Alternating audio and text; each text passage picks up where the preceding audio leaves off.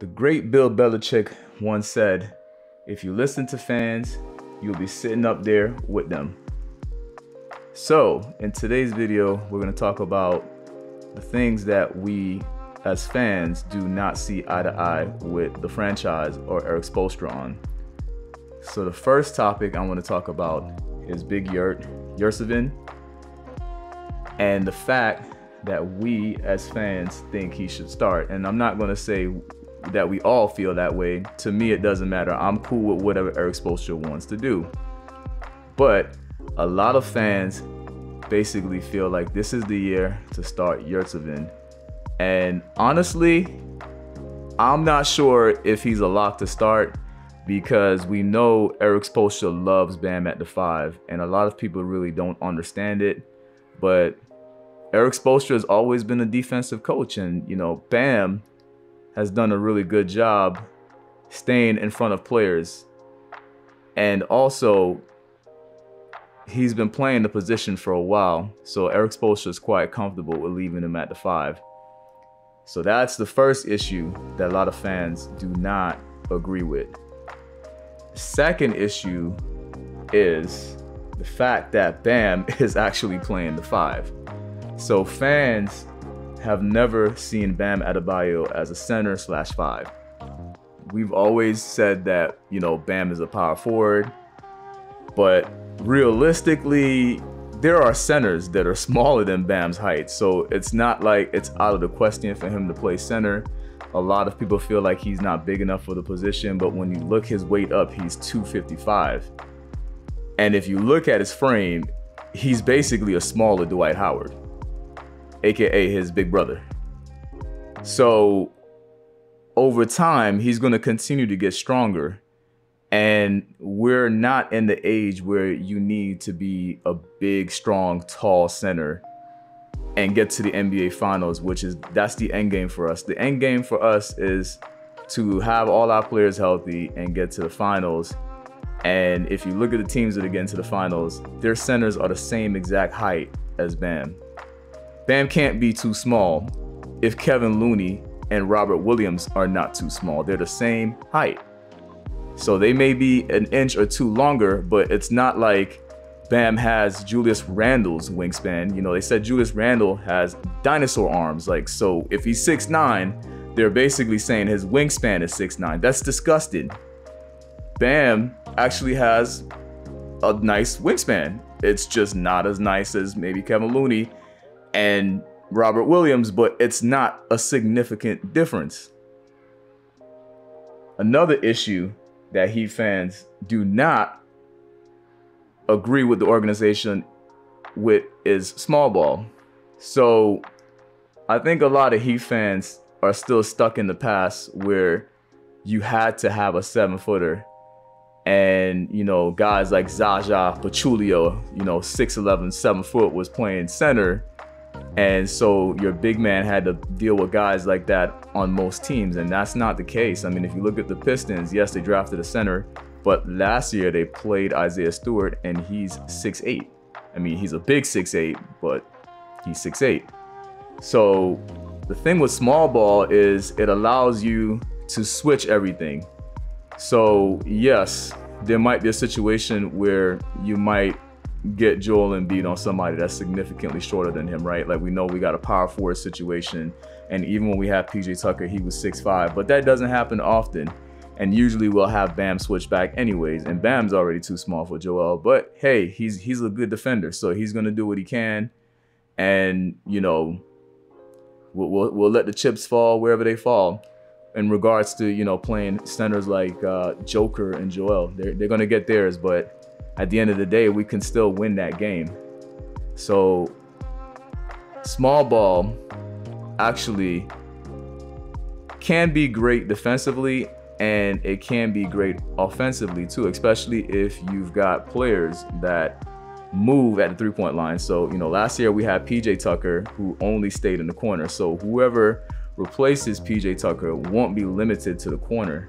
So with small ball, more than likely your power forward is going to be able to pick and pop, and then they get the option to pick and roll. But pick and pop, actually will work out better for us in most situations, because if you're doing it with your 4 and 5 and your 4 is mobile, he's probably going to be open because, you know, the 5 might have to go and pick up, you know, your power forward.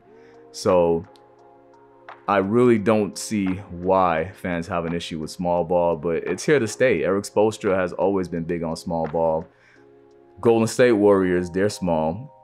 Boston's not that big either. So look at the good teams. Don't follow these teams that don't even make the damn playoffs, or, you know, teams like the Sixers who, you know, they haven't been to the, when was the last time they went to the Eastern Conference? Like, why are we following teams that are beneath us? You know, we need to be looking at the Celtics and Golden State. That's our competition right there. That's who we're trying to match. You know, we're not trying to match the Sixers. We're above them. The next issue that fans have with the organization is the fact that they feel like Bam is untouchable. So in the Kevin Durant trade, they asked for Bam. And the problem with giving up Bam is, I told you guys that if we gave up Bam, and when I say you guys, I'm talking to the Heat fans that I'm in the trenches with, if we gave up Bam for Kevin Durant, yes, we could start Yurtseven, but what if Yurtseven's included in the trade? So now we're going to have to start Dedmon? That's probably not going to happen. Spo's going to end up starting Kevin Durant at the 5. So, and I'm not saying it would happen every game, but it's definitely a possibility that's going to happen because he's still going to like small ball. So the whole idea of getting Kevin Durant is we want to pair him with Bam and Jimmy Butler. So if we got to give up Tyler Hero and other pieces, that's fine, but we want to keep that core together. We want Bam to play the center and Kevin Durant to play the 4 and Jimmy to play the 3. So again, though, getting back to the point about Bam being untouchable, why are people so hard on Bam? He's only 25 years old. He's not even in his prime yet. And he's well respected. Like, the media loves Bam. I've never heard anybody say anything bad about Bam, even though we obviously know Bam needs to work on his offense and he needs to stay aggressive. And he's definitely disappeared in a few games in the playoffs on us, especially when, you know, Robert Williams was healthy. So a lot of people feel like that's now like his nemesis. And yeah, you know, I could see a little rivalry going on there in terms of, you know, watching those Boston games and, you know, wanting to see if Bam can actually outplay Robert Williams, because again, they're the same height, but Robert Williams is a little bit more physical. So Bam is 25, and honestly, he's our best young asset. Some people might say it's Tyler, but Tyler doesn't play defense. Like, he's not a horrible defensive player, but he's not a good defensive player. I would say he's just above Duncan Robinson, and that's still not good. I still remember the game versus the Sixers where Maxey was killing us, and, you know, they just kept switching on to Tyler and just, you know, killing Tyler defensively. But hey, he's in the gym. It looks like he's putting on some weight. Hopefully he comes back next season and starts and plays better defense. But I don't see the issue with Bam being untouchable. He's only 25, and he's already been an all-star. The next issue that fans have with the organization is them not trading for Christian Woods. Christian Woods, and also I'll add Miles Turner to that. So Christian Woods, he's a good offensive player, but not like a great offensive player. You know, like, I'd probably take Kristaps when it comes to offense over Christian Wood. But hey, maybe I just haven't watched enough Christian Wood, but I really don't believe in the Christian Wood hype. We know for a fact he's not a good defensive player. I mean, he just had a 46-year-old, you know, basically tear him up. And I know it's practice runs, but come on, he's 46, like, come on. But yeah, everybody knows Christian Woods is not a good defender. So a lot of people wanted us to trade for Christian Woods to pair with Bam, and we'll figure out who plays the 5 and who plays the 4. But Christian Wood is not a player that we should have traded for anyway. So I'm glad that Dallas was able to get him. Maybe it'll work out for him. Now, trading for Miles Turner, it makes sense. You know, he shoots threes, he plays defense. We like defense. Erik Spo likes defense.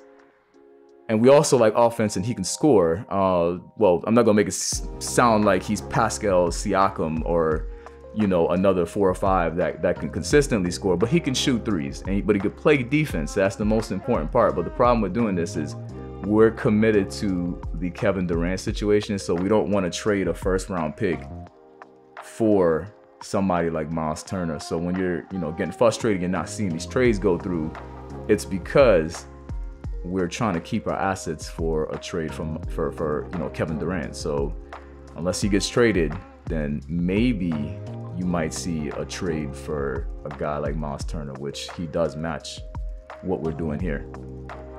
Another issue, and the final issue, is a lot of people feel like since we let PJ Tucker walk, which was the right thing to do because he's 37 and he's got to do what's best for him because that's his last big contract. He's getting $10 million a year for 3 years. He'll be 40 getting paid $11 million a year. That's dumb for us. Not going to knock Philly. It's probably going to work out for him. I wish PJ Tucker the best, but for us, it didn't make sense. And, right now, it looks like we're waiting to see who we can sign in free agency after we figure out this whole Kevin Durant situation. Or maybe we never figure it out and we just kind of say, all right, maybe it's going to happen sometime during the season. But it looks like we're going to move forward with the players that we have, with guys like Caleb Martin saying that they're going to gain weight to play the 4. And with us randomly signing two-way contracts for players like Darius Day, who's also on the size 4. He's 6'7". He's actually pretty good. He's a 4-year college player. So, when I say he's pretty good, I mean like he's good enough to get called up from the G League. And, if you have a two-way contract, you can play up to 50 games. So there's always a possibility that, you might see some Darius Day at the 4. When it comes to the starters for the 4, it's looking like it's going to be Caleb Martin and Highsmith, who Highsmith has been with us for a while now. We did give him a 3-year contract back in March. And in my opinion, he's like a younger PJ Tucker. He's not good right now. Like, he didn't light up Summer League. He didn't really do much. He didn't do what Max Strus did last year in Summer League. So I'm not trying to sell anyone on Highsmith. We'll see how he does when training camp starts next month. But you got to understand that the options that we have for power forward right now, they're not limited to corner threes like PJ Tucker. So, let's let Erik Spo figure it out. Maybe he does drop Bam down to the power forward position and start you never know. But yeah, fans definitely do not agree with the lack of urgency for a replacement 4. And that's the final thing that I would say Heat fans disagree with the organization / Erik Spoelstra on. Guys, let me know in the comments if I miss anything, because I'm sure there's a ton of things that we're going to change our opinion on throughout the season, and maybe even when training camp starts next month. So if I miss anything, please comment and let me know. All right, guys, peace.